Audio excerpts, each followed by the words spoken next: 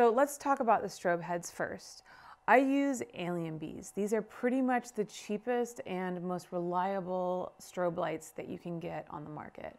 I use them all the time. I've taken them to Mexico and Costa Rica. They're light, they're functional, and for my purposes, they work great. You don't need a $100,000 pro photo lighting kit in order to take great images. Now this right here is a bell. We put the bell on the strobe in order to control the light. If I was to take this off, we would call that an open head. So now you can see it doesn't have the protection from the side anymore to prevent the light from just spilling out everywhere. We're going to have our model a little bit in front of these lights, and we don't want this light to spill all over her and give her weird shadows and light spilling onto her face. We want to really control the light that we have on the model. So these bells are going to help us do that. So you want to think of light kind of like a cone, right? So it starts from a source like this one, and then it spreads as it gets further out.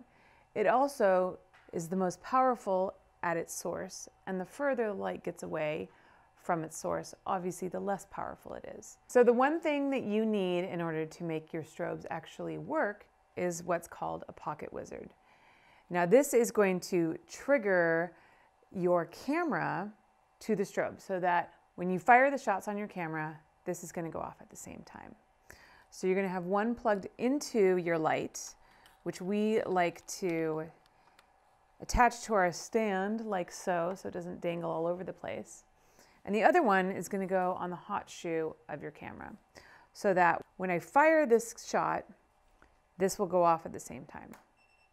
I'm testing it right now by pressing the test button on the side, but if I was to turn this on and actually take a picture, it would fire. One mistake that I see a lot of photographers do is that they light for the subject and then they consider the background. I actually go the opposite way. I light for the background first and then I light for the subject.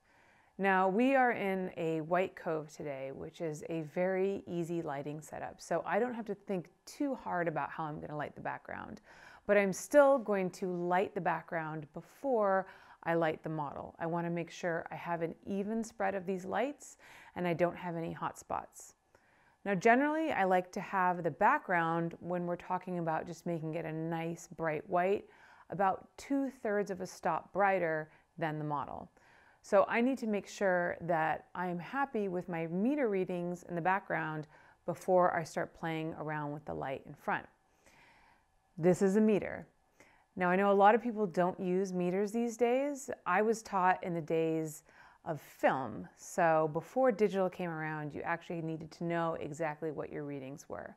If a light meter is not something that you want to use, you can always go by eye, but for me, this is the best way and the most efficient way to get the exact readings that I need.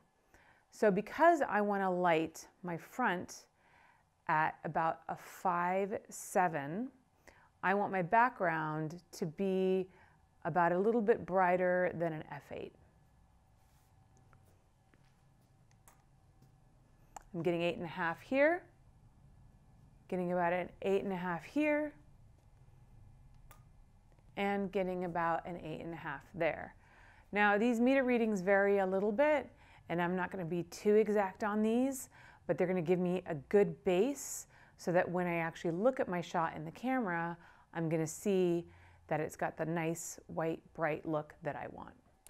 All right, let's talk about the front light and let's talk about skin tones. Now, as a general rule, I actually like to overexpose just a little bit on my models, usually about 2/3 of a stop. What it does is that it kind of nicely evens out the skin and helps blow out any imperfections and just gives it a real nice pop and contrast that I enjoy. You're going to want to alter that overexposure depending on the model's skin tone. Bailey is like a nice tan right now, which I know she did for me because she tends to be on the more porcelain skin side, let's say. So usually when I shoot Bailey When she's not tan, or somebody who's a little bit paler, I'll usually shoot maybe a third over. So if I'm exposing at my camera for 5.6, I want to read Bailey at about a 5.67. That's 2/3 of a stop overexposed. Now, if you don't use meters, this isn't going to mean anything to you. You're just going to have to use your eye. But like I said, I like to be precise, and so we do meter readings. So I'm going to read the light on Bailey right now and see where we're at. We are at a 5.68. That's close enough to a 5.67, especially with her skin tone, that I'm okay with that. That's about 2/3 of a stop overexposed. I'll try again, see if I get a slightly different reading.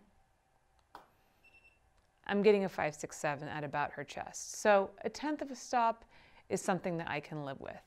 Now, if she had very, very dark skin, like if you're shooting an African American model, you might want to shoot almost at a 5.69 or something like that. If you're shooting somebody who's incredibly pale, like a really, really pale redhead, you might want to shoot at like a 5.62. Again, these numbers aren't going to mean anything to you if you're not doing meter readings, which is fine, but I'm just letting you know for those of you who do. One other consideration we want to take. We're shooting in a small-ish white psych studio. Now, when you're shooting, you need to consider that it's not just the background that's affecting your shot. It's definitely the environment in the front of the model, to the sides of the model.